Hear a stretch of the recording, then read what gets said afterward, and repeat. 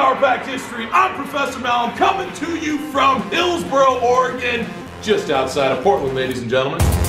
Dream of the night is alive. Portland. Today, we're going to talk a little bit of anti-German sentiment that was going on right around World War I. Now, in 1918, Congress passed the Sedition Act, and the legislation restricted free speech by making it illegal to speak out against the war.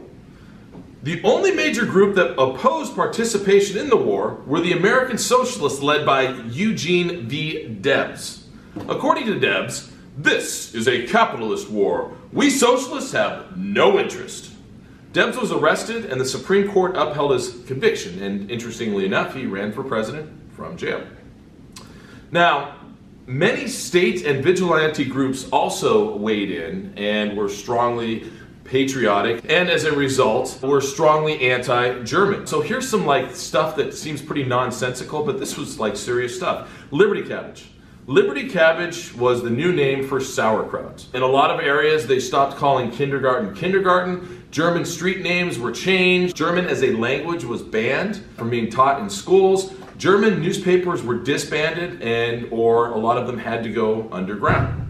In probably the worst case of American patriotism going too far was in St. Louis. You had a German American by the name of Robert Prager, and he was accosted by a mob of 300 people. He was then wrapped in an American flag, marched through the streets, and then lynched. If 300 people are willing to do that, imagine all of the microaggressions that were taking place throughout the country towards German Americans.